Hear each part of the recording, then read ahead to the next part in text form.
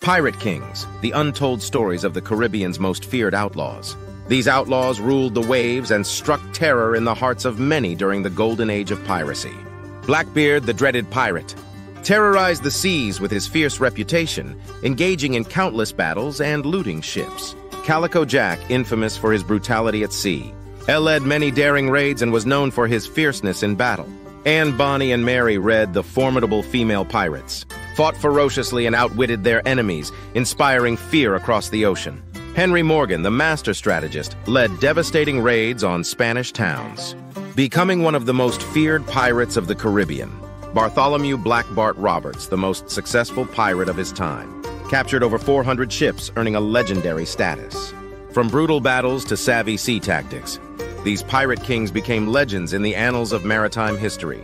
Hit subscribe and join us on a thrilling voyage through history's most fascinating stories.